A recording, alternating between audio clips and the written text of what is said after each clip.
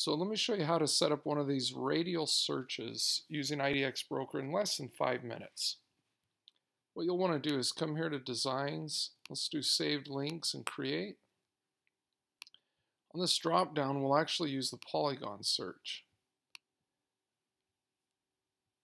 Right here we have an opportunity to set our search area. So let's say we want it 5-mile radius from Dewey Beach. So this is showing it in feet. So you have to do a little math, but a mile's 5,280 feet. So we would want this to be about 26,000 feet. So let's just say,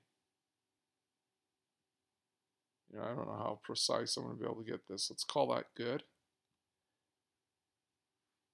Then I can drop down and put some other price information here, some sorting. We're going to leave it like this to save our map. So we're going to call this 5 miles from the beach. Here I would recommend that for SEO you put in some meta tags.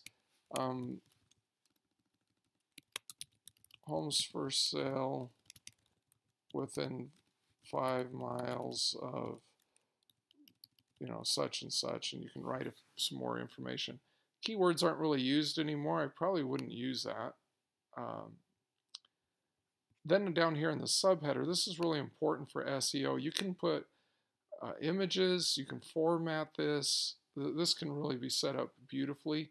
If you want to copy some styling rules and things like that, you can actually edit the HTML source here. But just for our example, let me just put here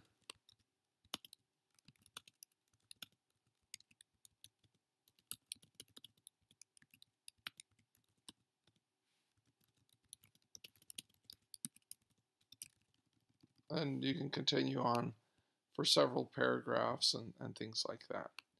So let's save that. All right. And then let's come back here to Saved Links and Manage. Here's the 5 miles from the beach. And this is going to show, this information. Here are the newest homes for sale.